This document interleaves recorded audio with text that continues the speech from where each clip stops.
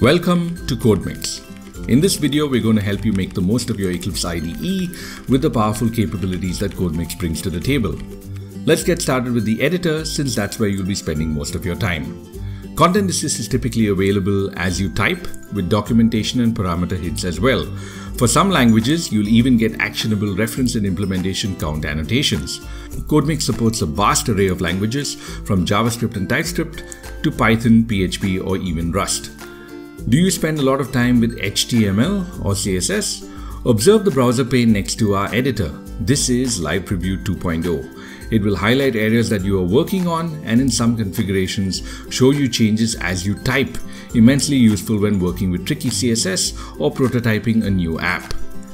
This is a good time to talk about our Emmet support, which can be used to quickly expand small snippets of code into big chunks of markup. Live Preview works with fairly complex front-end code and works for Java EE and modern web applications like Angular, Vue, and React as well. CodeMix will validate your code, of course, and if you choose, lint your code and fix some classes of issues automatically. Now, your production build tooling may have different constraints or standards as compared to the IDE. Use our build pipeline integration to run your external build and bring errors reported back into the IDE. This ensures that you aren't surprised with new errors when you build your apps for production. Use the quick outline to efficiently navigate to other sections of code, and you can peek at definitions without changing your current editing context. Finally, you can use our breadcrumb toolbar to navigate within your file or across the workspace. Alright, let's move to some of the other tooling we have to make your life easier.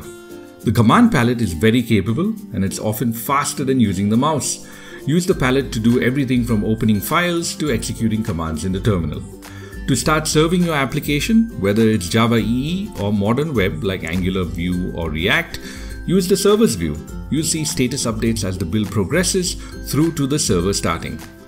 The Terminal Plus will give you a bash shell even on Windows with no external installations required. You can also set up a custom version of NPM and Node per project, making it really easy to have reliable and replicable environments when working on the command line.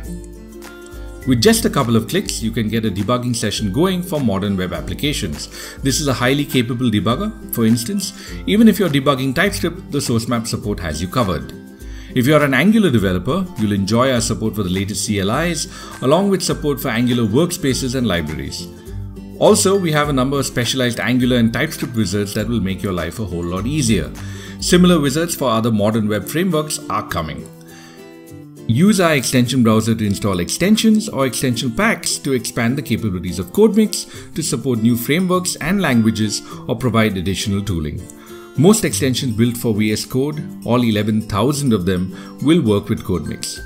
If you're interested in learning new technologies, use our e-learning feature to walk you through tutorials within the IDE. The e-learning tech allows you to focus on the fundamentals and domain concepts without you having to waste time trying to get the environment right or copy-pasting code. We hope you've enjoyed this quick CodeMix walkthrough. If you need help, have a suggestion, or just want to drop by and say hello, please initiate a live chat session from within the IDE. You can also send us a note on Twitter or post on our forums. Don't forget to subscribe, and we'll see you in our next video.